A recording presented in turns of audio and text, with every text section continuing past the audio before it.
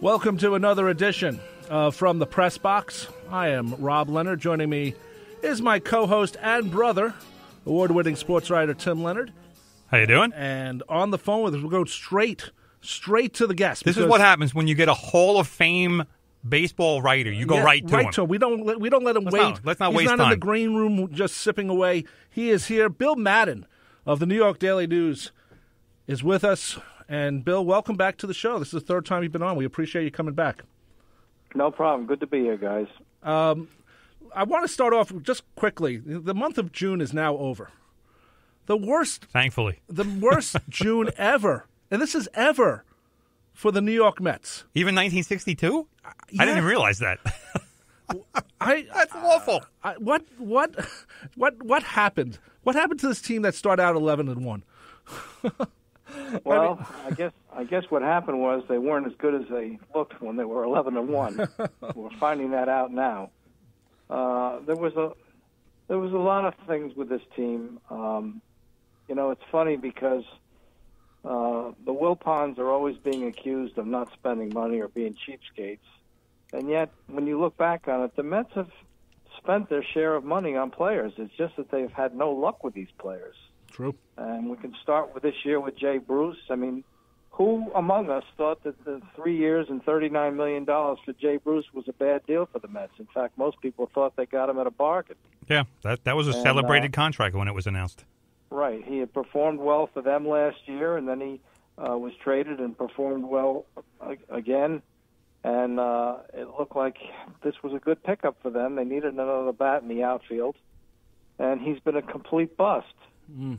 And, everybody thought that, well, if the Mets were going to have any kind of a team this year, they were going to have to stay healthy in the starting rotation.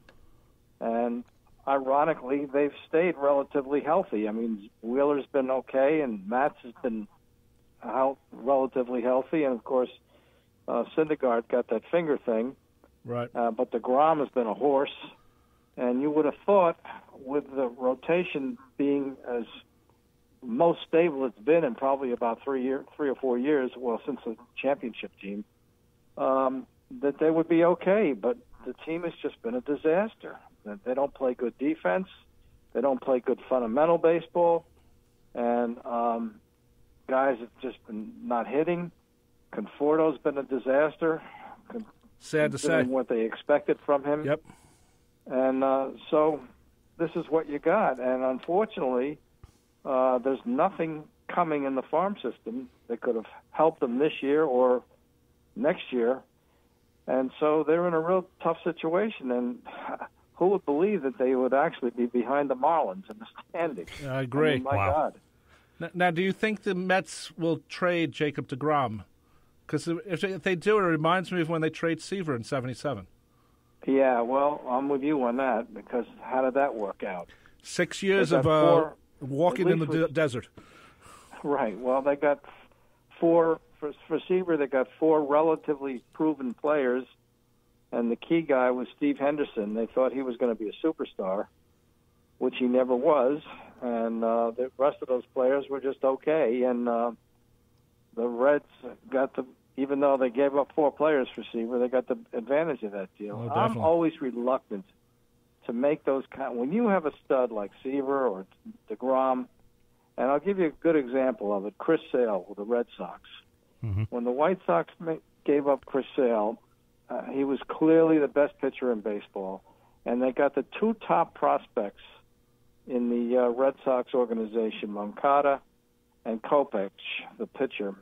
And neither one of them has panned out. Kopech is still struggling at AAA. Moncada has been a major disappointment on the major league level as their second baseman. And Chris Sale is probably going to pitch the Red Sox. He's definitely going to pitch them into the playoffs, and we'll see how far they go after that. But without Chris Sale, the Red Sox aren't where they are.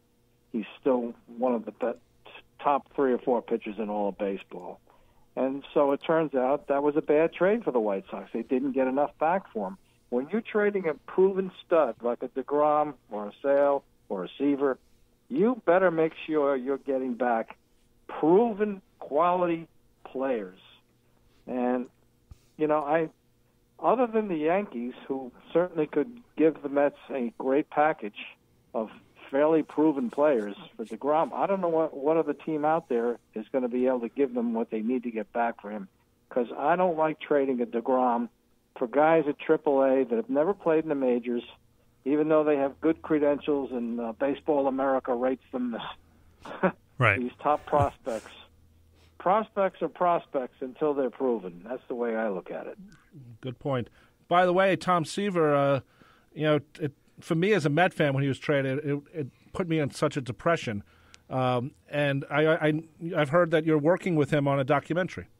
I am. I've been working on this for about 3 years now, and we're getting close to fruition on it. I have a few more interviews we have to do on it, but we're hoping to get it ready in time for the anniversary next year, the 69th anniversary, the 50th anniversary.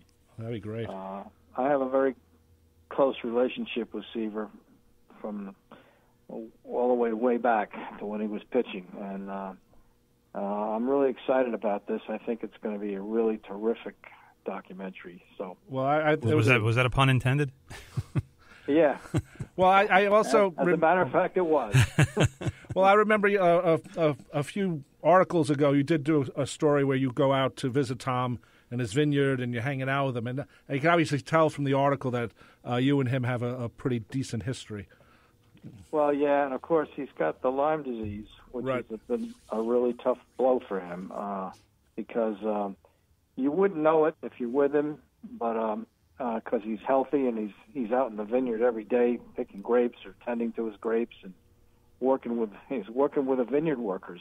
He's out there with them, and he's in good health.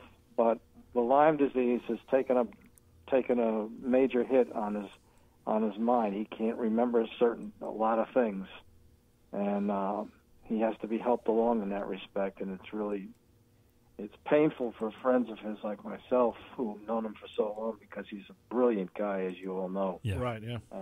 He's the only player I ever knew that used to do the New York Times crossword puzzles in the clubhouse before games. Wow.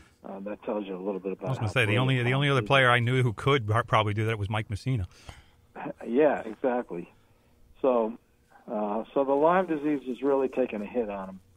But other than that, he's in good shape, and he's still a great person to be around, and we've had a lot of fun doing this thing. I've been out there 3 times now for 3 separate sessions with him on this documentary, and we'll hopefully have it ready to go by next summer when everybody's going to be celebrating him. Is that going to be a documentary like for ESPN, or are we talking about a documentary film?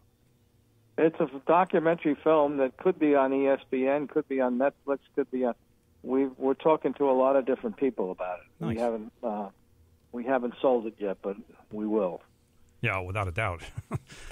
I think you're going to have multiple offers on something like that. You should anyway. I hope so. Let me just get back to DeGrom for 1 second. I know you're talking about prospects, but in your estimation, I've put this out there, and I'm having a different question for you after this. But would a package that is pinned on Clint Frazier and at least 2 other top 10 Yankee prospects, would that be enough for you to get it done? Well,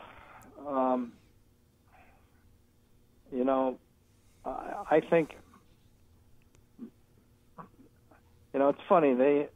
This kid Florio would have to be in the deal, I think. The only problem with him is that he's been hurt this year. Right.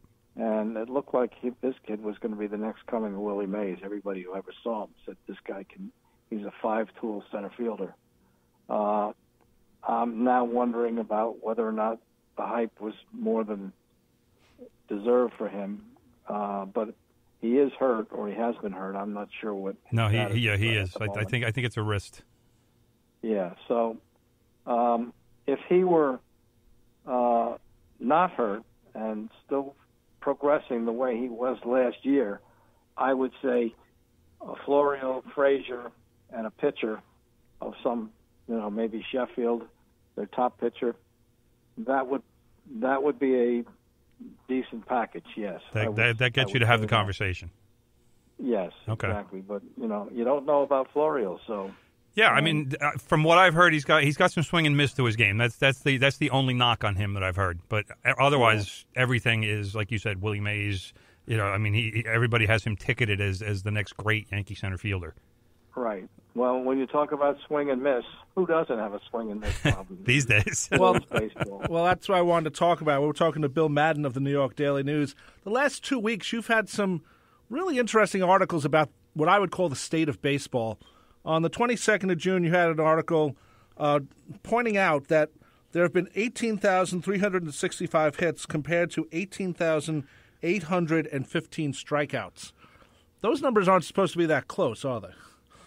No, I mean, this is going to be the first year in baseball history that there's going to be more strikeouts than hits. Wow. And I'd like to tell you that's a freak of nature, but it's not. It's going to get worse and worse. It's been getting closer every year, and now this is the year, the tipping point year, and from here it's going to get worse and worse. And this is a real problem for baseball because there's nothing more boring or more action-sucking than a strikeout, especially when there's runners on base and it's the last out of the inning. Right. And we're seeing this more and more and more. And it's a combination of reasons for this.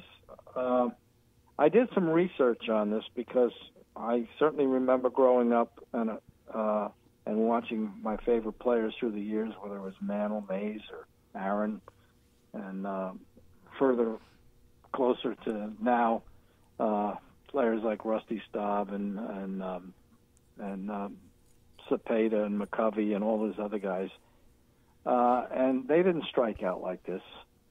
And Mickey Mantle led the American League in strikeouts 5 times from 1952 to 1960. He never once came close to having more strikeouts than hits. The closest he ever came was in 1960 when he had 145 strikeouts, 145 hits, and 125 strikeouts, which led the league that year. You look around baseball now, every one of these players, with few exceptions, have more strikeouts than hits right now. And the reason for this, I think, is twofold. Especially for the more current players that come up in the last few years, they're teaching them this uppercut swing that they want to have fly balls. Ground balls are no good because ground balls can be turned into double plays or whatever.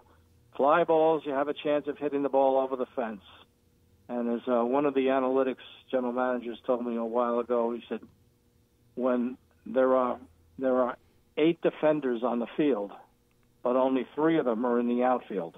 And therefore, your odds are better of getting a hit, or even better, if you have excellent velo, you can hit it out of the ballpark if you hit it in the air. So they are teaching these guys to swing for the fences and to hit the ball in the air, and that's resulting in an inordinate amount of strikeouts. And then the other factor is what's happened to starting pitching. You're bringing in Mickey Mantle never had to face 3 straight pitchers coming into the game from the 6th inning on, different pitchers coming into the game throwing 97 miles an hour. And every team in baseball seems to have these guys. This is the way the game has changed. Yep. It's just sucking the offense out of baseball. Absolutely. And creating all these situations in baseball where there's no more action. There's no more rallies. And so there's not a lot of bunting either. There's just anticipation for a home run. I've been watching these. I'm down here I live in Clearwater now, and I've been watching the Rays for the last few days. There's a phenomenon going on down here. You're probably aware the Rays have this new thing that they're using, where they're having these bullpen days in which they use 5 and 6 pitchers, 6 or 7 pitchers sometimes, right, to get them through a game, and they start the game off they might start the game off with their closer, Sergio Romo, because the analytics say the first